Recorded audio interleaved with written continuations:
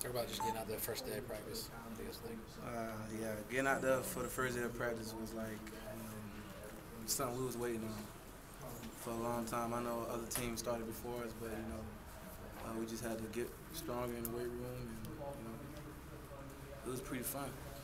After the season you guys had last year, how hard was it to wait and kind of sit and wait till you could get back out there again and kind of get that taste out of your mouth?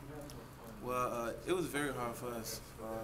After we had a bad season, a few players wanting that opportunity to get back to that 2010 season.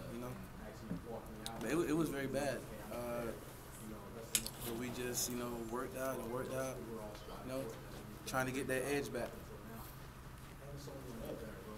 See any possibility of you maybe moving over and do some things on offense? It will. It will be a possibility. I spoke to Coach Malzahn, and it seems like a plan. I mean, I won't mind at all. Playing O's position. Yeah. Are you as fast as Onterio? In my opinion, yeah. You guys ever Probably faster. You guys ever ran a foot race one-on-one? We never did, but I believe I could beat him. Probably by a foot. By a foot, huh? As tough as things were for you last year, did you ever consider just moving on?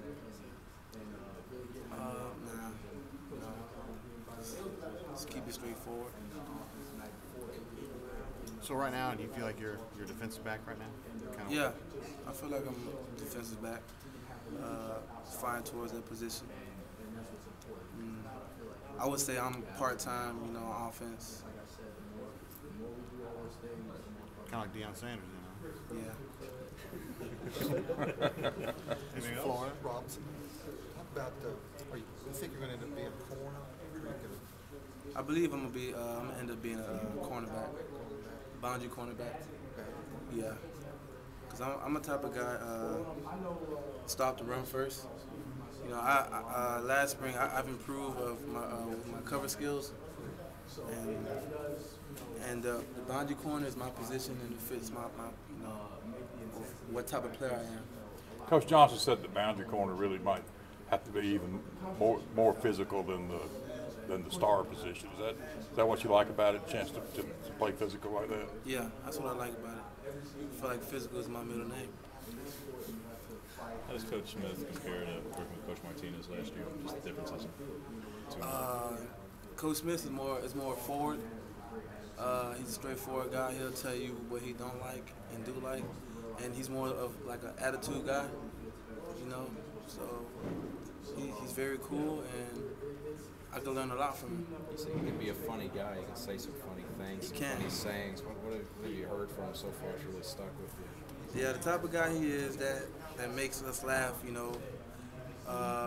When we do have some assignments to do, like let's say blitz, he'll be like, hit him in the head, So he's a very funny guy. He's a lot like aggressive, like the way he screams at us and all that stuff. I mean, I'm surprised for a 50-year-old man, he can still do all those things.